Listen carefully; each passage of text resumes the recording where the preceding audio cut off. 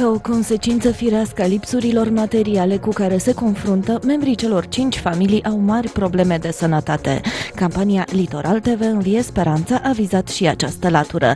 Familiile Costea, Crețu și Liahu, dar și micuța Diana Buzgaru au pășit pragul clinicii private Regina Maria din Constanța pentru investigații medicale amănunțite. Consultațiile și analizele au fost gratuite prin implicarea unității sanitare în inițiativa postului nostru de televiziune. Haideți să intrați dumneavoastră, recoltați și cum vă duceți la baie. E ok așa? Da, haideți să... Pentru cei mai mulți dintre ei, efectuarea analizelor a fost o premieră.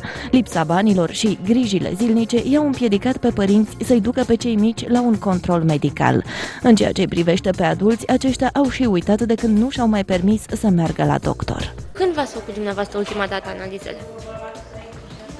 Am făcut copiii, de atunci am făcut analizele. De ce nu v-ați mai făcut? Nu am posibilitate, nu am bani.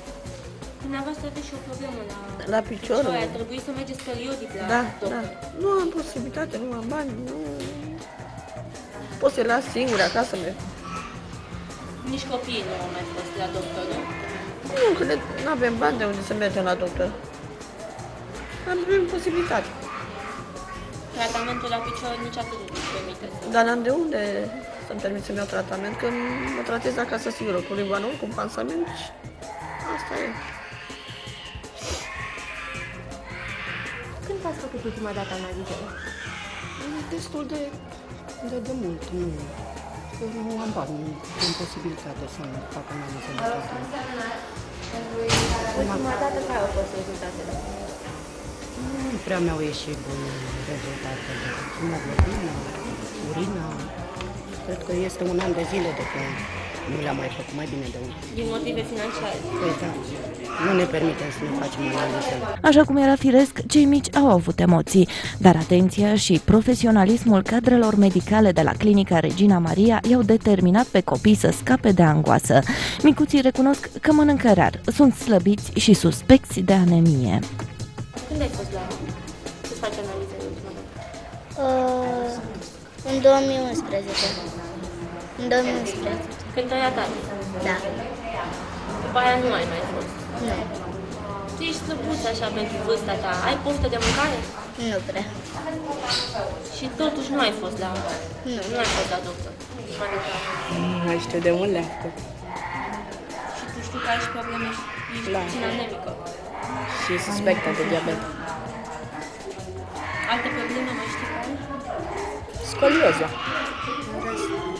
Dar n-ai ajuns să-ți faci analize. De ce? Nu am avut bani.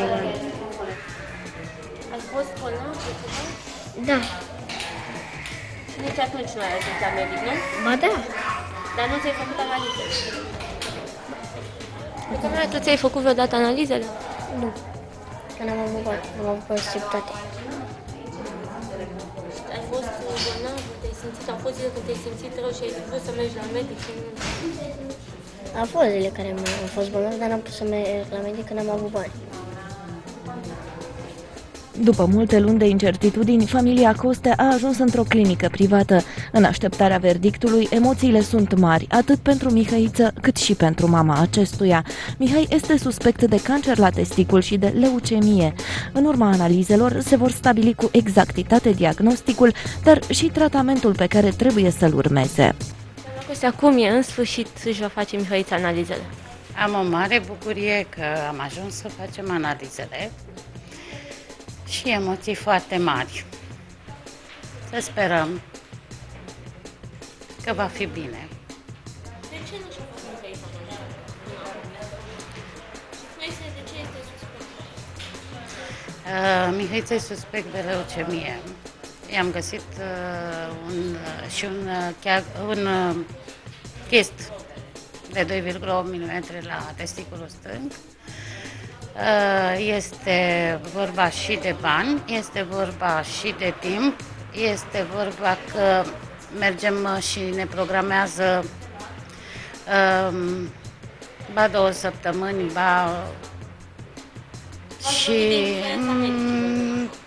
cam așa ceva și mai ne-a luat și un pic că la dânsa am găsit loc, că Iar bani nu ați avut. n-am avut și am cerut, pățind cu cel mare și trecând printr-o boală de cancer și decesul copilului cel mare. Știm să cerem, să facem și alte analize, nu imediat la operație, cum mi s-a spus. Mihai, tu în sfârșit ajungi să-ți faci analizele. Tu și mama ta vă doriți asta de foarte mult timp, dar v-ați împiedicat de lipsa banilor. Cum e? Emoții? Cum e? Ce simți în momentul ăsta? Emoții și fluturi în stomac. De ce?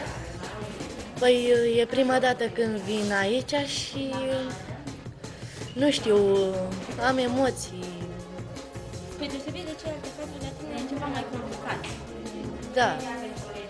Diagnosticul ăsta depinde foarte mult de cum se pot desfășura lucrurile în viitor. Ce zici? Sper că va fi bine. Da.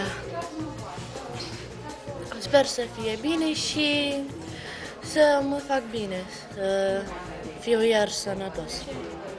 Sperăm că rezultatul analizelor va veni cu vești bune pentru aceste familii greu încercate de viață.